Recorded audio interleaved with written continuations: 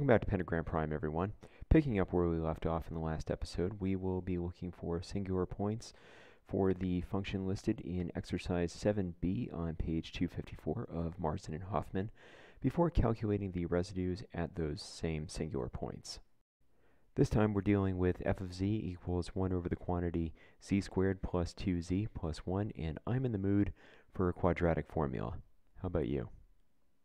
Before we get ahead of ourselves, I should be clear that the methodologies used here are covered in greater detail in the previous episode. A link to it, as well as a link to episode 60, which includes a discussion about zeros in the complex plane, is included in the description. Application of quadratic formula to the denominator reveals that f of z has a second order pole at z equals minus 1, so we'll only be dealing with one singular point in this problem. Looking at the limit listed in proposition 416 on page 248, we see that for our value of f of z and a value of z naught equal to negative 1, the limit only exists for exponents of z minus z naught at or above 2, the implication being that k equals 2 for the purposes of prop 416.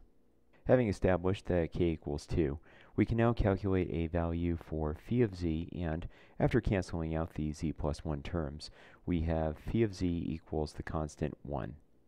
Plugging k into the residue formula listed in proposition 416 tells us that we need to calculate the first derivative of phi of z and evaluate it at z naught.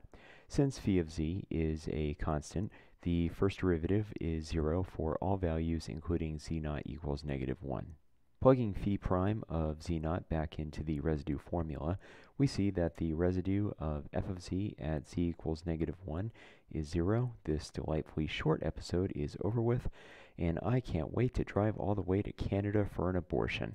Till next time, this is Pentagram Prime signing off.